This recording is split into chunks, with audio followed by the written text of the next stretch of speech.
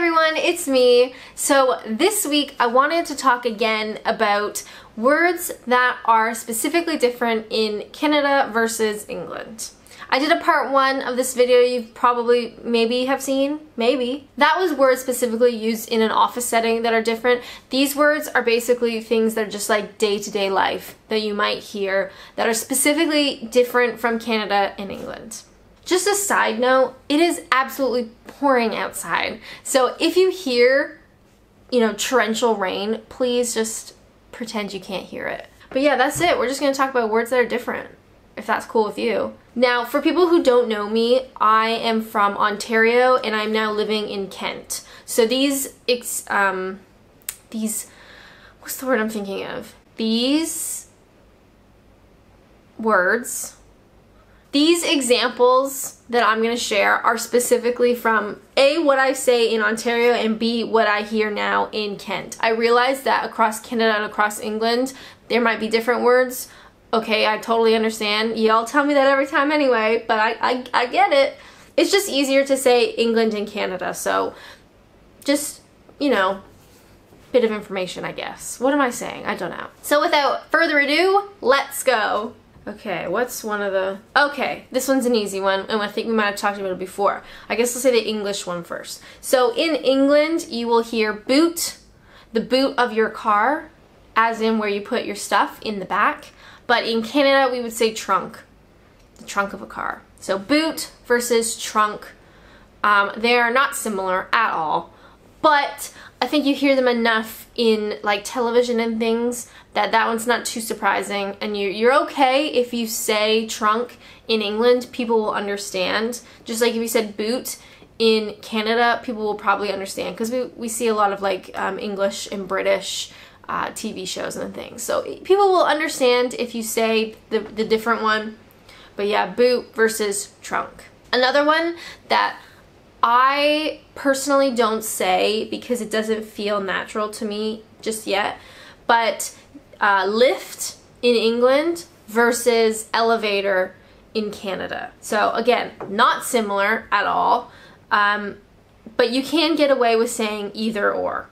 Obviously, our countries are very intertwined and they are very similar, so you can get away with saying your native one in the other country, but obviously it's good to know what the actual word is. What I used to do when I worked at a college was, if I was talking to a student, I would say lift because it was just easier to say the word that they would know than say elevator, and then have like a 20-minute conversation with them about, oh, where are you from? Like, why'd you say elevator? Are you American? Like, I've always wanted to go to America and stuff like that. So sometimes it's just easier to say the native word, even if it doesn't necessarily feel normal. But if I'm talking with friends or like a day-to-day thing with people that I know, it's more likely that I'll say elevator, just because lift doesn't really feel normal yet.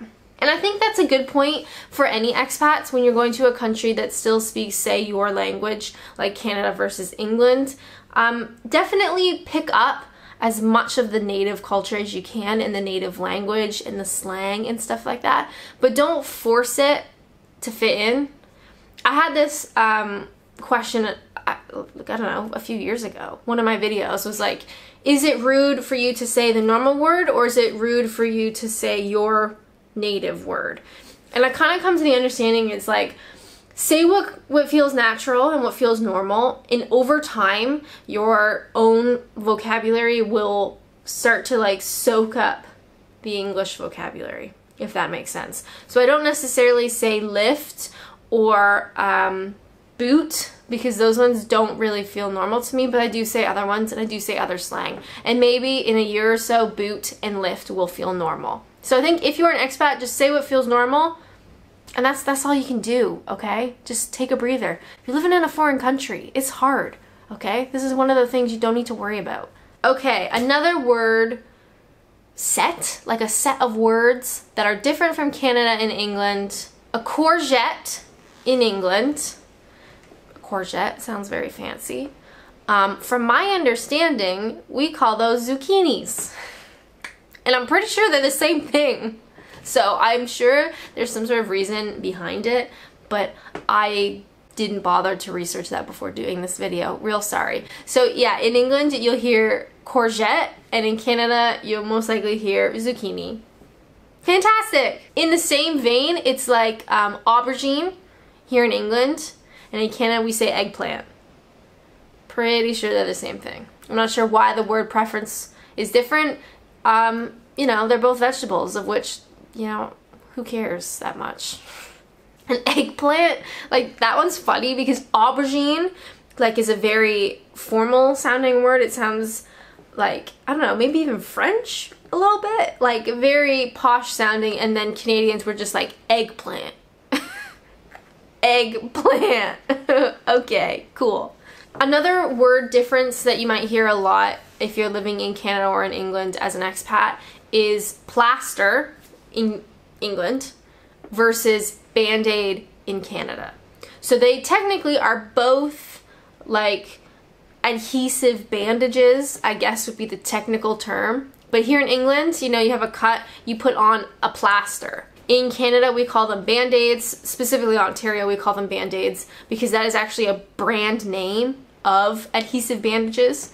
So just like in England, sometimes you guys refer to things as the brand name, like Tipp-Ex is a brand. We talked about that in my last video. Just like Band-Aid. Band-Aid is the brand, but we call all of them Band-Aids, whether it's that brand or not. In one of my previous videos, I talked about that I had a Band-Aid on my hand and it was really distracting. And I did get a lot of comments from people being like, don't you mean plaster? I think you meant to say plaster.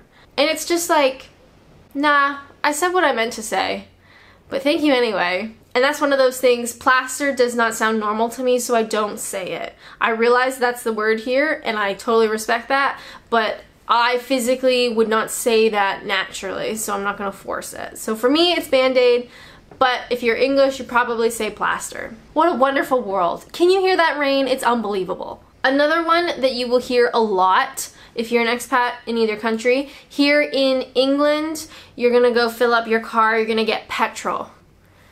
Okay, you're going to get petrol. In Canada, you're going to get gas.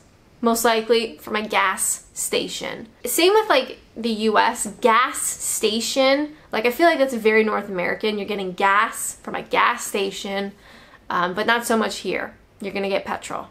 So, cool. This one is really silly and it's not really important, but I just found it out and I thought it was funny. In England, you guys do where's Wally?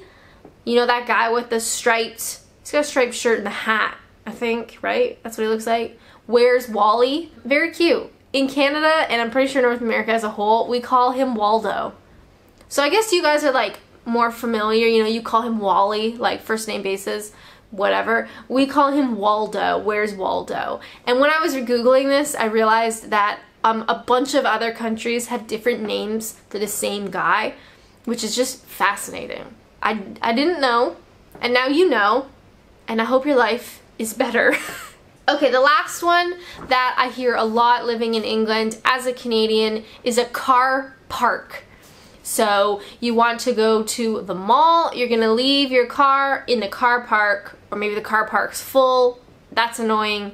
Car park. In Canada, and I think I can say for most of North America, we say parking lot. So you're going to the mall, the parking lot is full. How annoying. Really, they're saying the same thing in just like a slightly different way. So a car park, that's very like visual. You are parking your car. It's a car park, right? You're in this park space. You're parking your car. But in Canada, we would say parking lot. It's a lot for parking your car, obviously. Parking lot. Yeah, I hear that one a lot. I tend to say car park sometimes. That one comes like a little bit more naturally. Not always though, it just depends. Depends on the day, you know, sometimes. And with that, those are some of the words that are different in Canada versus England, or more specifically from Ontario versus Kent. If you guys have any other words that you know that are different, please leave a comment, because I want to do a bunch of these. I think it's really fascinating that we both speak English and we both have different variances in words. Is that a correct sentence? I'm not totally sure. As always, thank you guys so much for watching, and until next time, bye!